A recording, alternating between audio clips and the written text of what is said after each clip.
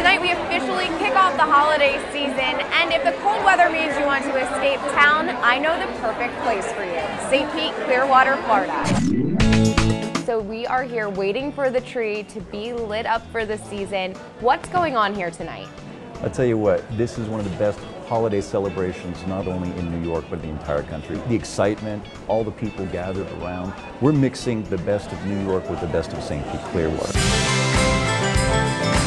Why should St. Pete Clearwater be our go-to destination this season? You've been there, right? Yes. And you've seen it, and you've seen the manatees, you've seen the dolphins, the Gulf of Mexico. There's just something about it, the whiteness of the sand. It is just an absolute chill place. You've got things like artsy draws, like the Salvador Dali Museum, a world-class collection of Dalis, the Clearwater Marine Aquarium, Dolphin Tale, the film. It's 2 hours by air. It takes longer to get to the Hamptons, trust me. There's so many things to do that even if you get sunburned, or if you don't like the beach, or if, heavens forbid, there's a cloudy day, there's something for everyone to do.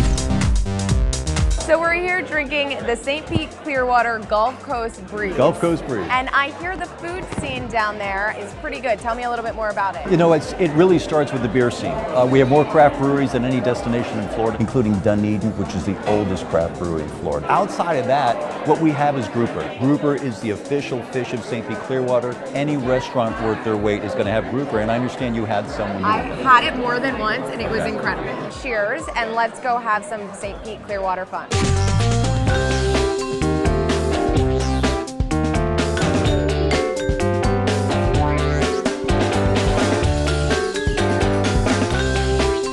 find great getaway deals now, head to mybeachweekend.com. Happy holidays.